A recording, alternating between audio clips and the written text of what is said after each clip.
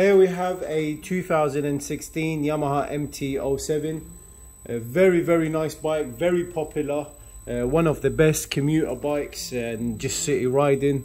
And of course motorway because it's a 700cc. One of my favorite bikes as well. I've got one of my own. Very nice, good to ride, very good starter. This one is 2016 HPI clear. It's done 46,000 on the clock. The engine runs absolutely mint at 46.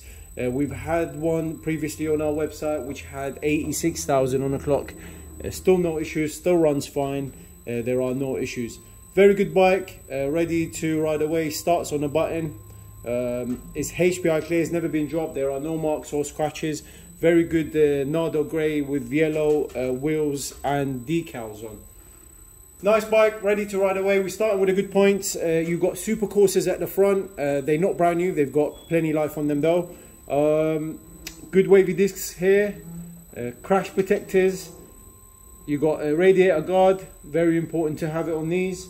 You've got good rear chain, as you can see. It's not brand new, but it's got plenty life on it. You've also got good tyres at the back. These are dry and wet tyres, very nice. Nice tail tidy. Also good LED indicators at the back. This is a really good touch to have them in there. You've got the pillion seat and the pillion pegs here. Most of the ones that come to us have been removed, only to give it that bigger look. But this one is still there. You've got genuine Akrapovic exhaust system, which is really good. And I'm not sure how much it is, but I know they are expensive. Wavy front discs at the front, I've mentioned that already. You've got these, they're not HIDs, they're just blue lights at the front. Again, very nice. You've also got wind deflector at the front, which is an extra. Really good bike, sounds really good. You've heard it running for the past minute or so. Ready to ride away. Coming to the bad points of the bike. Honestly, at this miles, there aren't many bad points that I can pick for you, but I'll see what I can spot. Very clean back here. Swing arm is really clean. This part is really clean. The tank is really clean. This part here as well is very clean. The levers, you've got aftermarket short levers. They are really clean. There's no indication of it being dropped. Generally, you have some scratches on them if there are little drops on.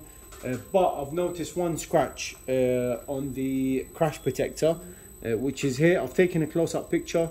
Maybe you can see it there. Just a little graze in here. Maybe it had a drop while it was on the stand, but it's very minor.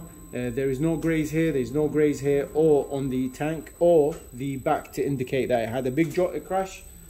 And you have the engine light on. You've got ABS light on, which goes off after when you hit 8 miles an hour or 10 miles an hour.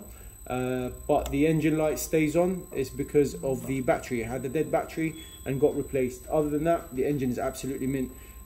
Also, these switches, it's a common fault with these switches. When you put it down, sometimes it stays down, so the starter motor stays spinning, and it makes the